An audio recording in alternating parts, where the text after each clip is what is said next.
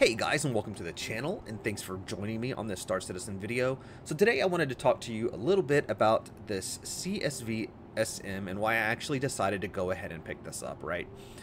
So we do quite a bit of bunker running in our group, and I thought, in the bunkers where we land far away and stuff, I found that this is probably going to be really useful. Now, my main concern up front was, number one, is it fast enough? If I park way away from like a facility, is it going to move fast enough for me to be worth it to like drive into the facility with my, crates and stuff, my containers to actually do the looting with?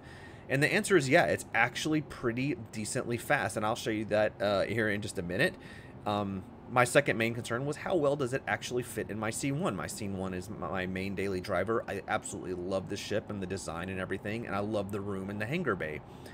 And let me put your worries at rest, because it actually fits in the C1 very well, and I'm actually going to show you that here in just a few minutes. So, like I said, I actually was going to use this for bunker running. Now, I had a Pulse LX laying around, and that's what I decided to use to upgrade it. It was a simple upgrade, but it's probably going to be something that I upgrade from, right? You're not going to be too worried about how much this vehicle is going to cost in game. It's probably going to be a minuscule amount compared to what everything is right now. So if you're like on the fence about should I pick this up or not, I'd go ahead and wait. And a couple of patches, maybe even just one patch itself, maybe when 4.0 releases, you're going to be able to buy this in game, and it's probably not going to be, I see it being probably less than 200k.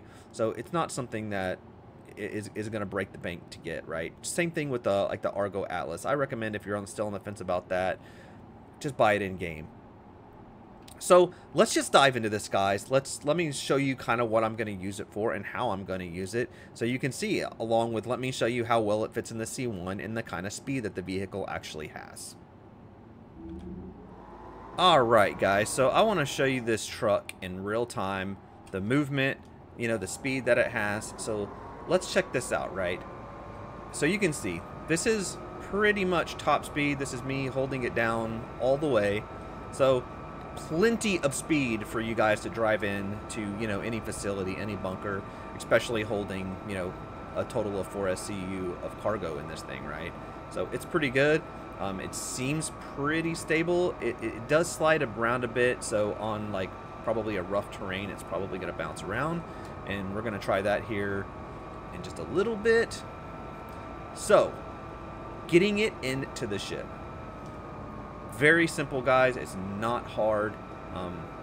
We're going to get in here, and let me show you this in real time. I just wanted to give you guys a real good idea of how easy it is to get in or out. Now, I've been backing it in, but I do find that driving it straight in is just slightly easier. So as you can see, we are fully in right here. You can pull it up a little bit more, right about there. And let's jump out of this thing.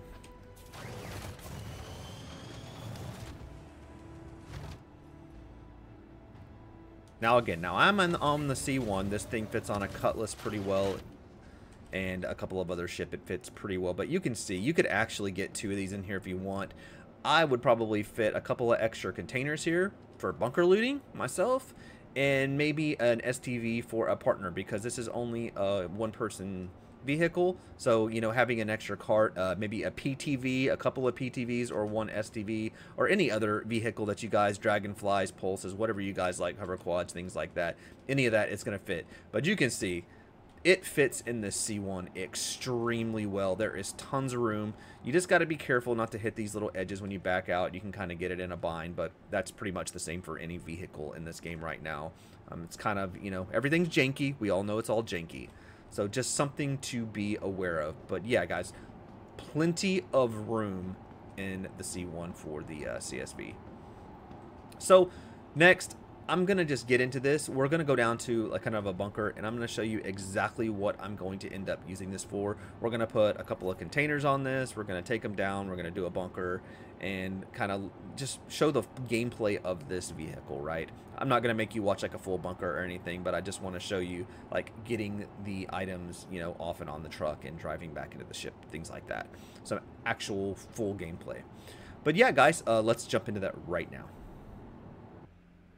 Okay, guys, we are here at Lyria. We took a little protect site mission just so I can kind of show you the vehicle and intended use, as I said. So we're going to get in here. You can see, still fits very well. We're going to get these doors closed up. I found that this door in the C1 has actually been closing by itself lately, like when you've been putting up the landing gear. I don't know if that's something new as part of the hotfix or if it's just a glitch right now. It's probably just a glitch is my guess, but yeah, that door has actually been closing in the C1. So we're going to get the CSV off, right? So my suggestion is to land somewhere that is flat.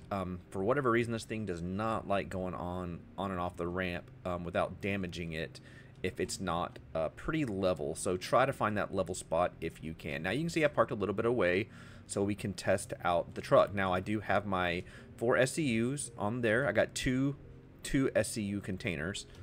So let's jump in this thing and see if we can decently get it out of this vehicle. Now you can see it's jumping around, but that's pretty much every vehicle in Star Citizen when it's on the ship right now. You get the, I don't know, I call them the twitchies. But it's that jankiness, right? So, yeah, let's get this thing off. Let's see if I can maneuver this well enough. Okay. On this ship, you have those little edges, and you always want to make sure you stay away from those edges if possible. Okay, so there we go. The vehicle is off, and just to do a little test here, let's give it a drive around, and it actually drives pretty well. It does slide a little bit, as you can see right there. Once you get going fast, if you hit something unlevel, it does want to slide around, which is pretty much expected. The STV itself, for me, has taken a huge hit as far as like controls go, and it seems to be a lot more just unrealistic. So, yeah, to do these bunkers, guys, what I'm going to use it for is to take these up. We're going to take them up to the front door. We are going to park. And this is it, guys. This is what the intent is. I'm gonna unload it, take it inside, take one down, take both of them down, do some bunkers, loot them, loot everything, get them filled up, and take it back to the ship. And yeah, you've got a nice little vehicle to do that and get that done with. Now you can see there's bodies all around there, and we've got enemies standing up there. That looks a little janky itself. So we're gonna get out of here, and we're gonna play this very simple. Now I'm gonna cut to the end of this because this is not a video on bunkers. This is a video on the usefulness of this CSV. So yeah, we're going to take a look at a couple of things as soon as this is done, and I'll be right back. Okay, guys, so that mission is complete. You can see the timer up there. Now, I noticed right up here, you can see tons of bodies, and this is exactly what makes this vehicle so useful. You can see I've got my stuff loaded back up, but this is exactly what makes this useful, right? So you can actually come in here, loot all of these bodies and everything, and just load it up and take them right back to your ship. No more, carrying the containers with your tractor beam or trying to worry about getting your ship close or anything like that. So really, guys, that is it as far as the vehicle itself goes. There is one little thing I did want to show you guys as I'm driving up here to these bodies, is that this vehicle does come with a couple of fun little perks, right? And we're going to take a look at those real fast to end this video off. Pretty cool little animations getting into the seats. Not too bad. So what we are going to do is take a look at some of these. Now, in this right here, this door, it says deploy. This is really cool, right? This is actually a neat place to stick your tractor beam gun, and you can see where it says place. And that is a really cool feature. You can actually have a backup is probably what I'll use it for, but yeah, put it there. Then you can actually retract it, and there it is stored.